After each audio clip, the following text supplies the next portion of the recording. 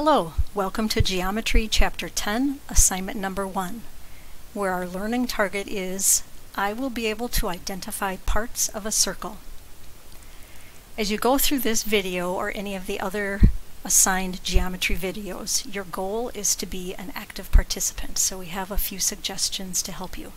First, take out a piece of paper and be prepared to take some notes as you watch the video.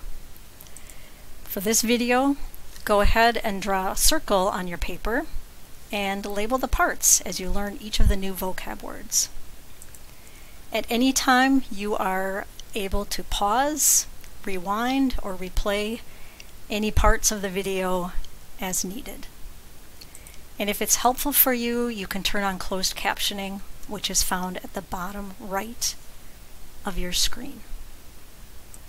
In this video, you will learn 10 different vocabulary words. You do not need to write these down right now, but I will read them off. Central angle, chord, circumference, diameter, major arc, minor arc, radius, secant, semicircle, and tangent. You will notice that some of these vocabulary words you're familiar with, and some of them may be new to you. So let's get started. Alright, so on my screen I have drawn a circle. I have marked the center, so if you haven't done that already, make sure that you draw a circle on your paper with the center.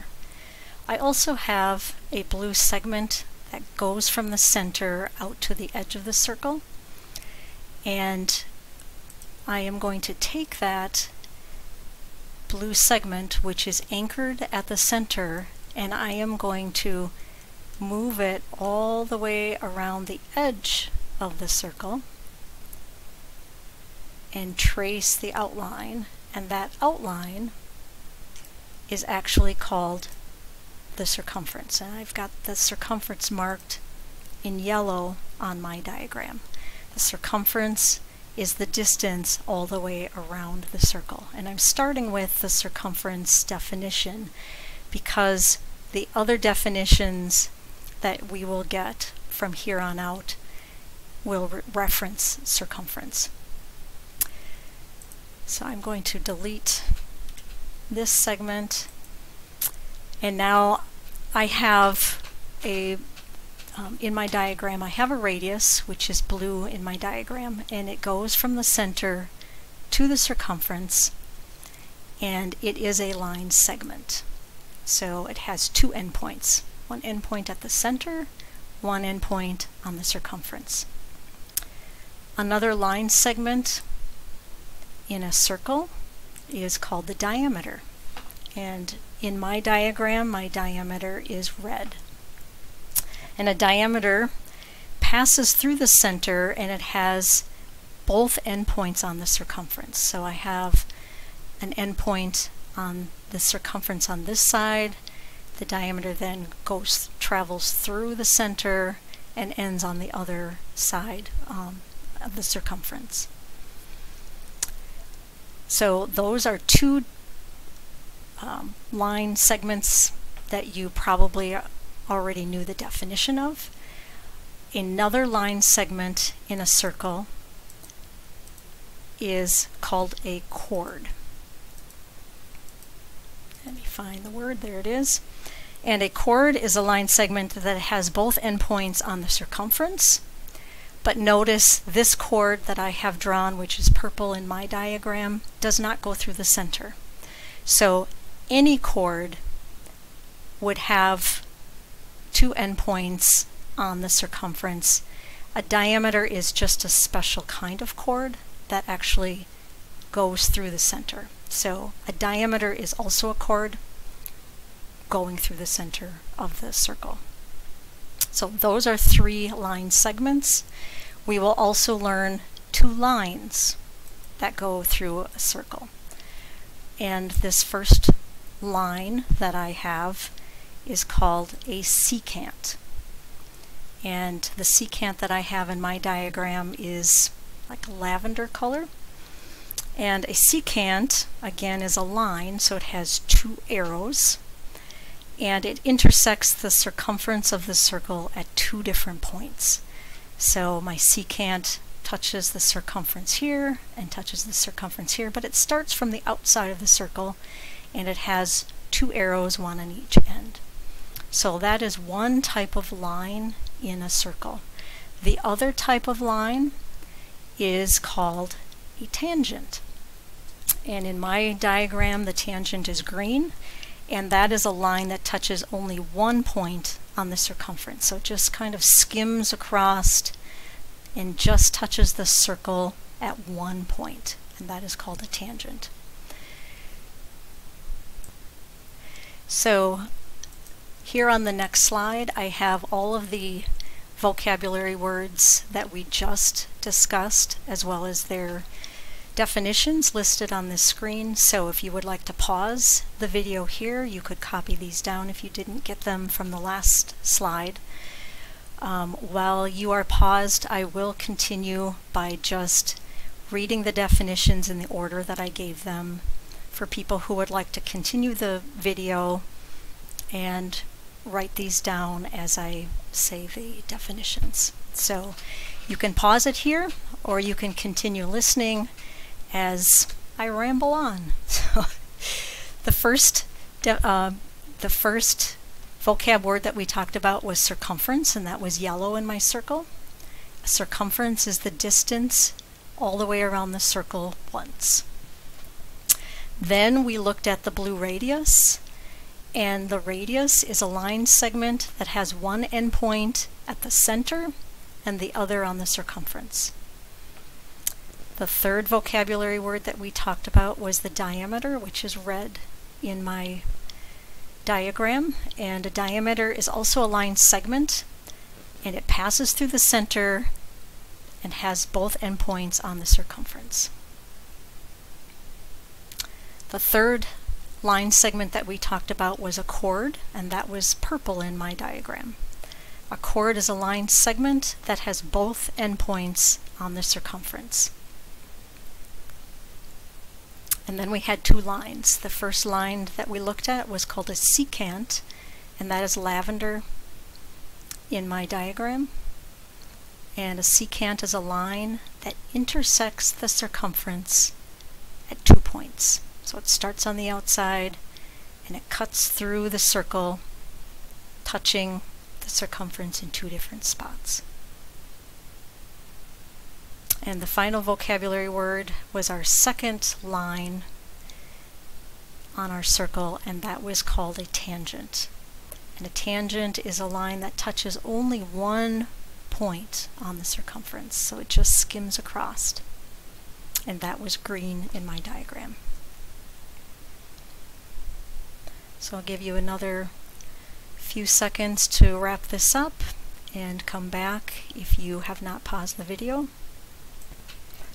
Alright, we have 4 vocabulary words left. On my paper I have drawn a circle. I have a diameter drawn with endpoints A and C and going through the center D of my circle. I also have a radius drawn which goes from D, the center of the circle, out to B, which is on the circumference. We are going to talk about central angle. Central angle is an angle with a vertex at the center of the circle, so we would name that using 3 letters and the angle symbol. The angle symbol CDB. So I start at the circumference C, that point C on the circumference, to the center D, going back out to the circumference B. That is a central angle, and again listed with 3 letters and the angle symbol. We then have 3 types of arcs, and an arc is a part of the circumference. The first is a minor arc, which I have drawn in blue, and that is an arc whose measure is less than halfway around the circle, so it's less than 180 degrees.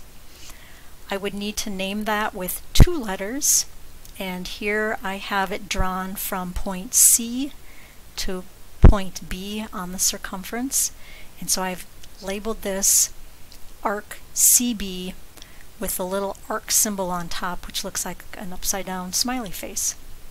It also is perfectly fine to label that BC. Another type of arc is a major arc, and that I have drawn in green, starting at point C, going the longer way around the circle, back to point B.